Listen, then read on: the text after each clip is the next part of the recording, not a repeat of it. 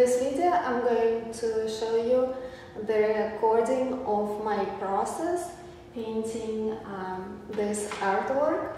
It's done in oil, and some of the background has a little bit of acrylic paint over here. It has golden color. This painting is titled The Midnight Dream. It's 38 inches square. I'm going to show you the process of painting, as well as I'm going to talk about some elements and why I combine these elements together to produce this artwork. All my paintings go through the ugly underpainting stage that you can see here. I usually use one or two colors to underpaint the basic design, and then I pre-mix my colors to start painting in full color. Usually I have about 3 layers of full color painting.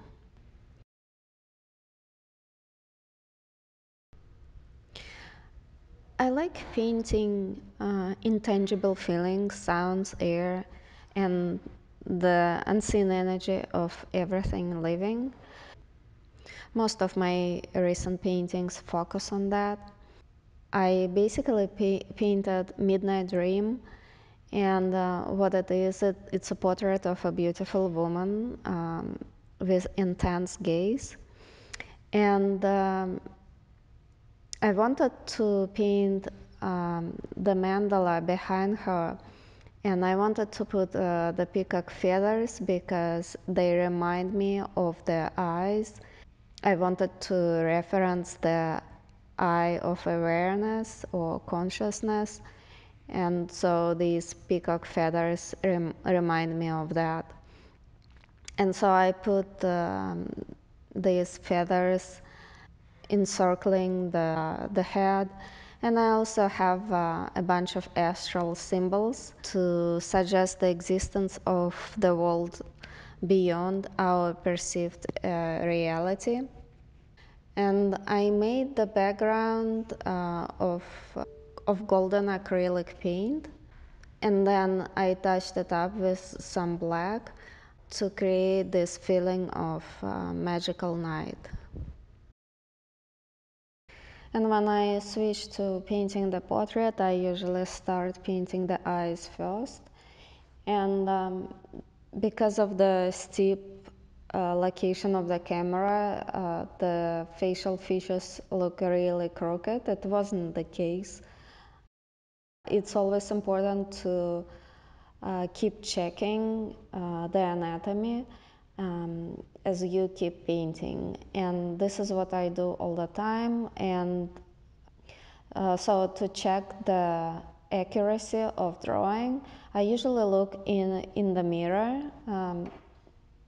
to see my design reflected in the mirror, and it gives out all the mistakes that I have, and then I try to fix them as I keep painting.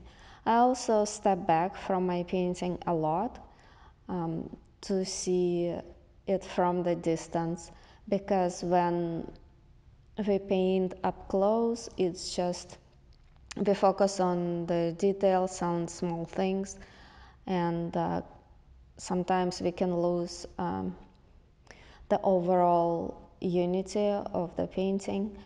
And as you step back, it helps to re-evaluate the overall design and anatomy.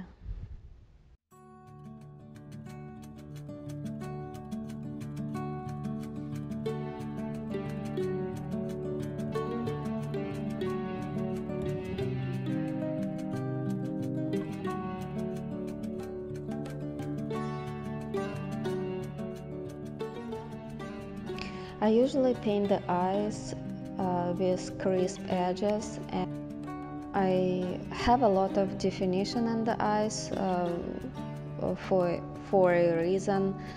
If you look at classical painting, it's very soft and subtle.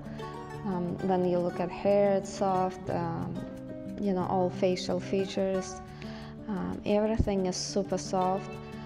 While I'm trying to soften certain colors and edges, I usually keep my eyes quite sharp because I want to have them as my focal point. And whenever you have sharp edges, it just your attention goes right into that area, and that's my goal.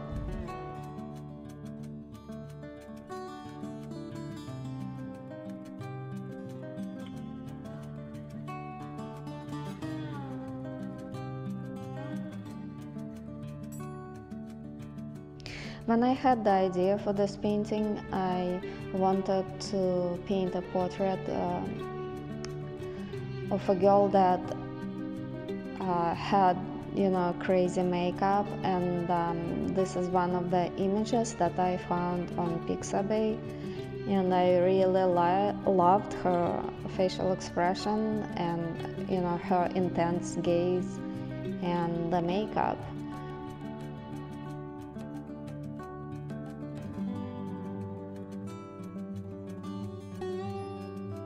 As an artist, I have classical training, well, as much as I could get it, and I keep my plastic casts around the studio to look at them and to study them whenever I paint or draw. They give me a lot of inspiration just looking at them daily.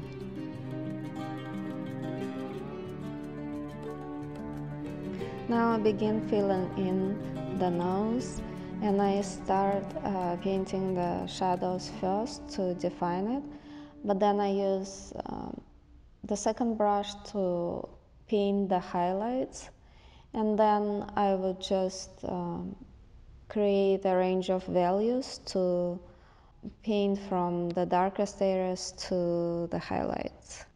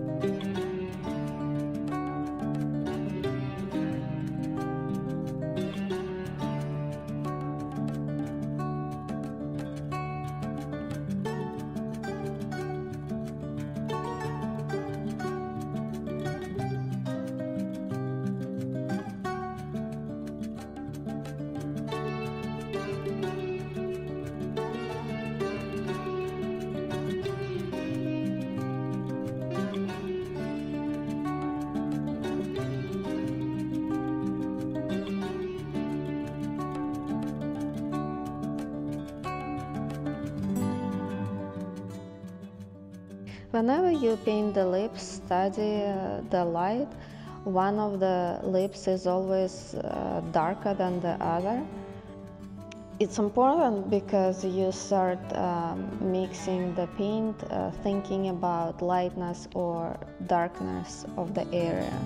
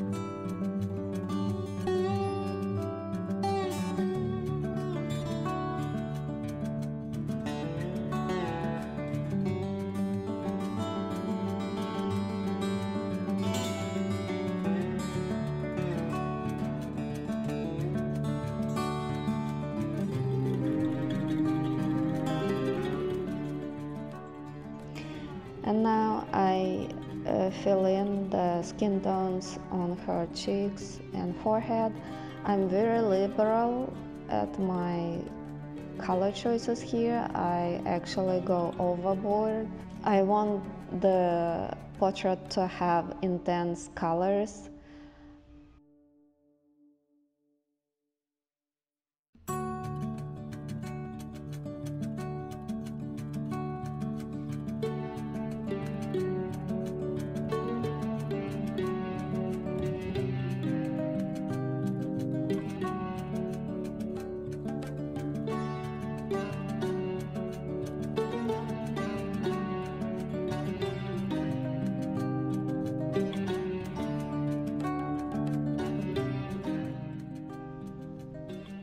Whenever I work on the ears, I try to do it in the same session as I paint the face.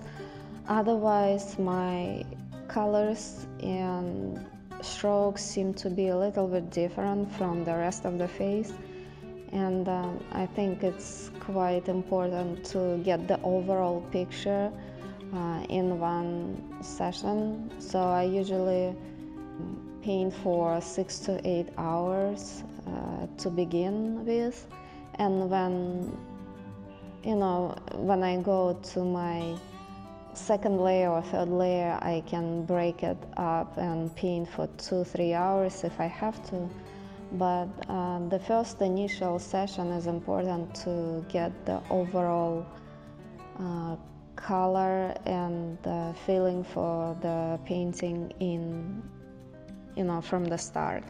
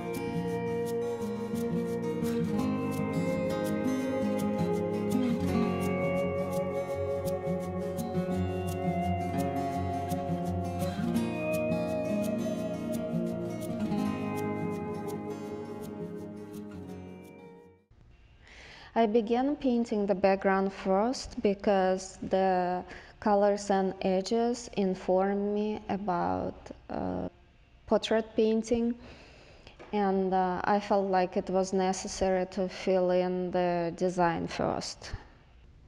It's not difficult to paint the peacock feathers. It's a sheer amount of them, so whenever I got tired, I just switched to drawing something else. I had no intention to make them identical, but I did want for them to have enough similarity so it reads as a unified picture.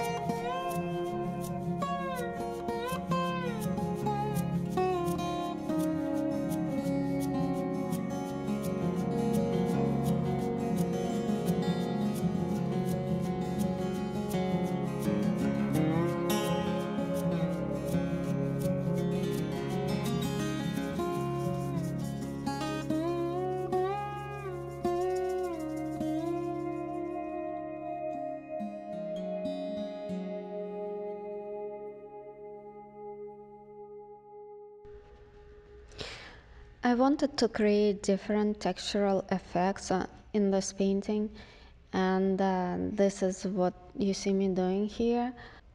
I use black paint with some brown mixed into it to apply different kind of textures, and then I use pencil shapers, I think it's called, to lift out some paint to create a different kind of texture.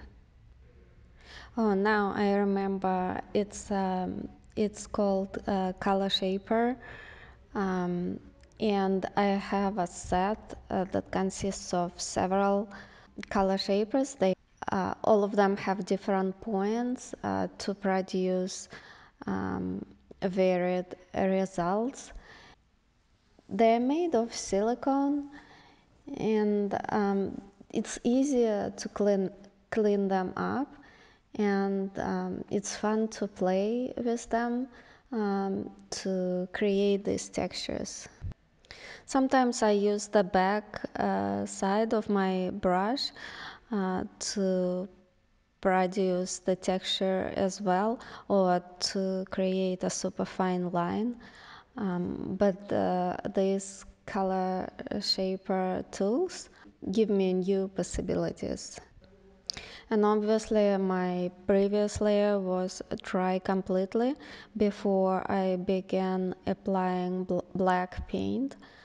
So here you see me adding black paint over the golden one, and I use a lot of medium linseed oil to create transparent mixture, and sometimes I wipe some of it off to make it even more transparent. But here I use a brush to soften and to spread it out a little bit more, and then I use my color shaper tool to create this texture.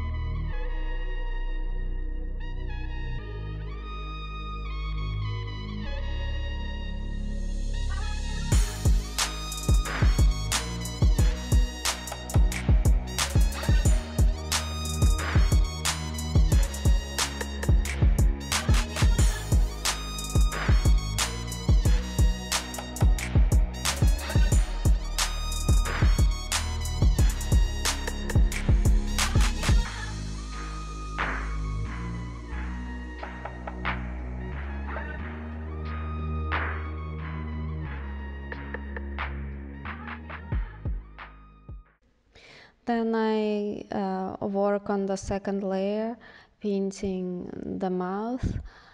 I pay attention to the rotation of the lips, and I always start painting from the darkest area. I try to make them look around, thinking how they turn in space, and it's basically dark, light, dark. And if you pay attention to that, it would be easy for you to paint any lips. And at first I make notes, I apply strong colors of dark and light, but then I go back and soften them so it looks more natural and not linear.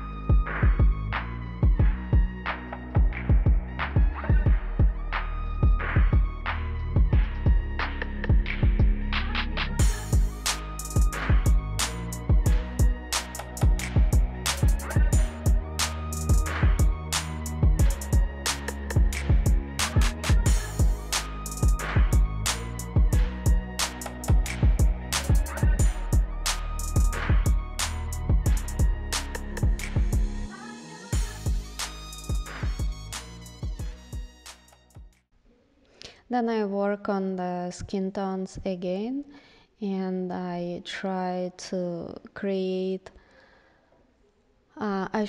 put more color into the face, like refining it more. It already has some color, but in my subsequent layers, I keep refining it, and it happens by applying new paint, but also by shading in different directions to create volume. So I go around the face and work on my second layer, refining each section.